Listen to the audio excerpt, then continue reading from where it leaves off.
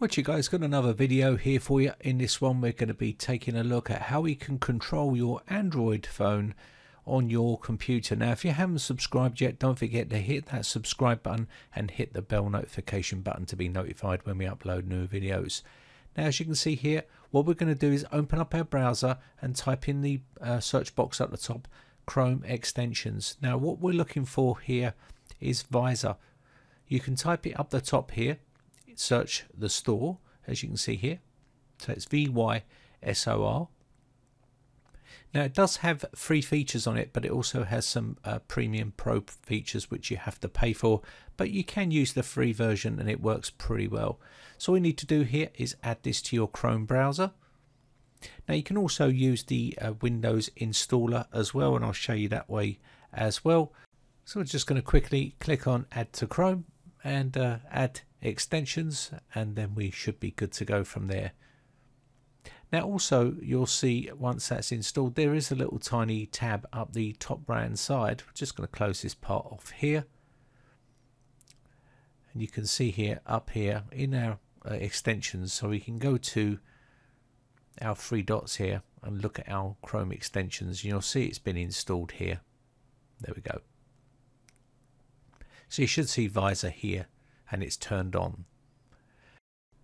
Now you can also install this via the software on their website, and the way you can get that by clicking on that little icon at the top right hand corner. This takes you to their website, or you can just navigate to their website visor.io, and it will give you a download button. Click on the download button and then you can choose to install it on Windows, Mac, Linux or Chrome depending on what you want to do. So you've seen the Chrome way, let's just download and install it on the Windows system file. So I'm going to download that and install, and it'll be exactly the same for Mac and Linux.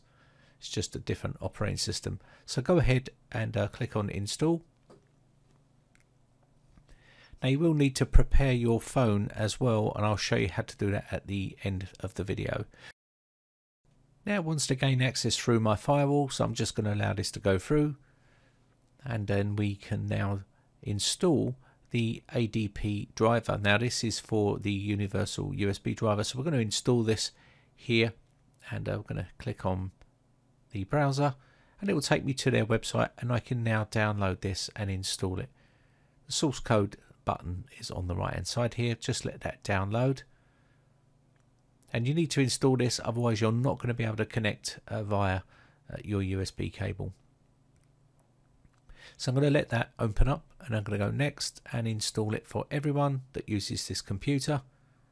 Click next again and just go through the motions here. The UAC will come up, just say yes and let that install. Okay, so we've got that bit done. Okay, so we've got the universal ADB drivers installed, and we will need to reboot the system now we've got all that installed to make it work okay. But just remember, they do have a Vysor Pro version which you can check out if you want more high definition. So I'm going to quickly restart the system here and let that driver get installed, and then I'll show you some settings which you're going to need to do on your phone to make this compatible. Okay, so let me just quickly show you the phone here. So when you've got your Android phone, you need to go into the settings of that phone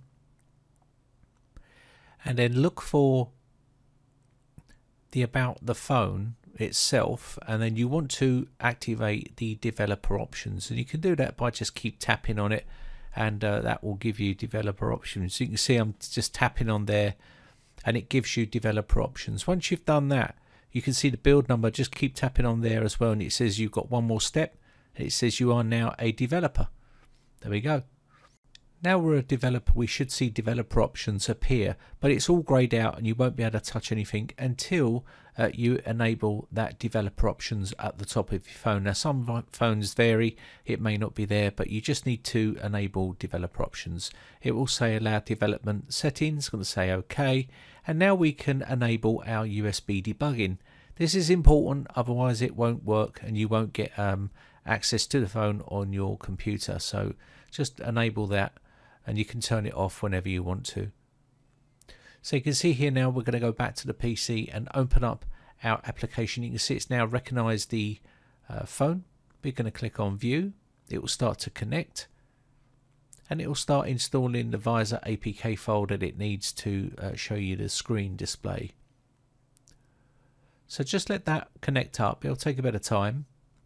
Now you may get a bit of delay on this, and the Pro version does give you much more high definition, but the definition on this one is not too bad. Now, why would you want to do this? Well, it's quite useful if you don't want to keep getting your phone out, if you're at work and stuff like that. You can have it already plugged in and have it visible on your desktop so you can see what's going on and access it via your mouse. It's very quick and easy to do. And you can see here when they've got display from the phone on our computer now, which is pretty awesome, without any rooted access or anything like that. So you can see you can play games, you can surf the web, you can do whatever you want really. Now there is a restriction here. You won't be able to do full screen without buying the Pro version. So when you do full screen, for some reason the full screen worked on this when I did it, but it won't let you up the bit rate. So you can see the bit rate is fast but low quality, and that's what it's set to because obviously you need the Pro version to do that. But the quality there, as you can see, is a bit grainy, and that's because obviously we're not using the Pro version. But for some reason it did let me have the full screen, which it shouldn't have done for some reason. So you can go in here as well, and you can go into the settings here. You can see bitrate and also resolution, recommended settings. If you want to change any of these, you will need to pay, as I've said. So as you can see here, you can change the screen size manually by just dragging the corner, and you can see we've got a pretty small size screen here. We can make it a bit bigger if you wanted to, but you just got to remember the restrictions for the resolution and stuff like that. You are on the lower grade without having that Pro version, but other than that I think it looks okay. If you're a hardcore gaming person that wants to play games by doing this on your screen, you may want to upgrade a little bit with the Pro version, but other than that I think it is usable. And as you can see here, you can surf the web and stuff like that. You can use your mouse and keyboard rather than using your phone, so you can put your phone down on the side and use your mouse and keyboard on your computer. You can see I'm just using my mouse here, and you can navigate around, so it's pretty easy to do and it's really useful.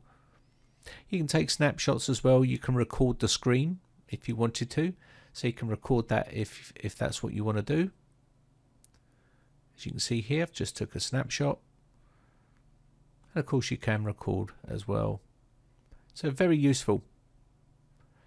Now also you can do YouTube videos, so if you want to search the web for YouTube, you can do. Just show you. I'm going to go back here,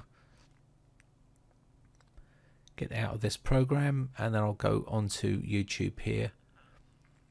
There we go. So you can surf web for YouTube, and you can watch content through here. It's not too bad, quality's okay, and just click on one of these. There we go. So appropriate. There we go. And when you click on that, it will start to connect. And there we go. There's also every 30 minutes on the free version, there is ads that you will get every 30 minutes if you have got the free version. If you want to get rid of those ads again, you're going to have to buy the Pro version, which is a bit of a letdown, but hey, that's probably how they generate their money. But all in all, that's pretty much how you can share your screen to your computer. Very easy to do. And I'll just quickly run over those settings for you on here so you can see them clear. So all you need to do is make sure that you go into your settings here and make sure that you're on developer options. If you haven't got developer options, you need to enable that feature. And you can see developer options there. Click on that, and also make sure they're on, as you see here, and make sure the USB part is enabled. You can see a USB debugging. Now when I turn this off, which I'll show you right now, you'll lose connection. So make sure you are connected with your USB debugging, because if you're not going to be able to display your screen like here as you go. There you go. Anyway, I think that's about it for this video. I hope this one helps you out. I hope this one has been enjoyable. My name is Brian from briteccomputers.co.uk. Thanks again for watching, guys, and thanks for your continued support. And I shall see you again for another video real soon. Bye for now. Now, if you haven't subscribed yet, hit the big red subscribe button on my YouTube channel and hit the bell notification button next to that to be notified when we upload new videos.